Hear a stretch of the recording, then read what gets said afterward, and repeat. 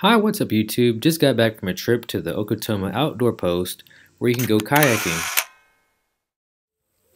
This awesome kayak and canoe rental is located in Seminary, Mississippi, and if you check out their link in the description below, it'll take you to their website where you can check out all the best deals on their different kayak and canoe rentals. On this particular trip, we actually rented out a few single-person kayaks and one two-person kayak. This year, we decided to take these awesome Jackson kayaks on for a 13-mile stretch. And it took about 5 hours to complete this journey. It was really fun, and I didn't realize how amazing these kayaks are. They're very, very durable, stable, and you can also put a lot of stuff in the back as well.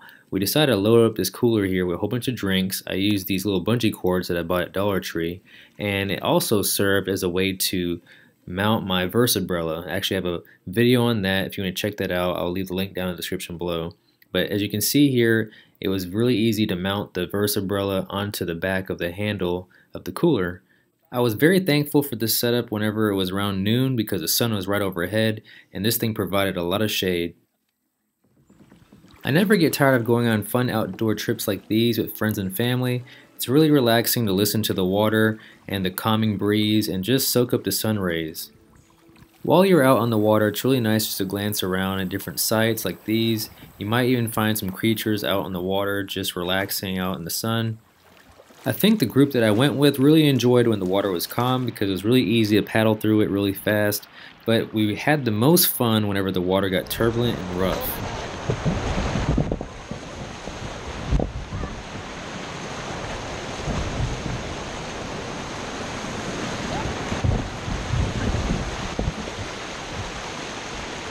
Sometimes it was nice to take little breaks here and there along the way and sip on a few little cold beverages and snacks.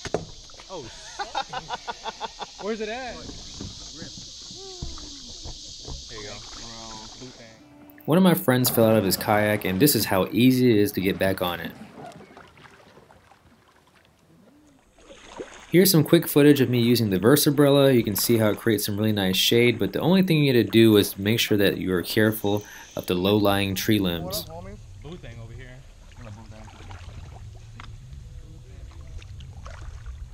The two-person Jackson kayak is so stable that you can actually stand in it and paddle.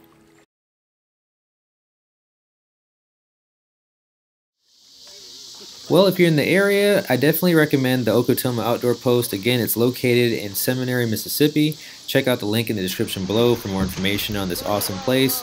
That's it for today's video. Definitely check out my kayak playlist down below. And be sure to like, comment, subscribe, and share the video. And as always, thank you all for watching.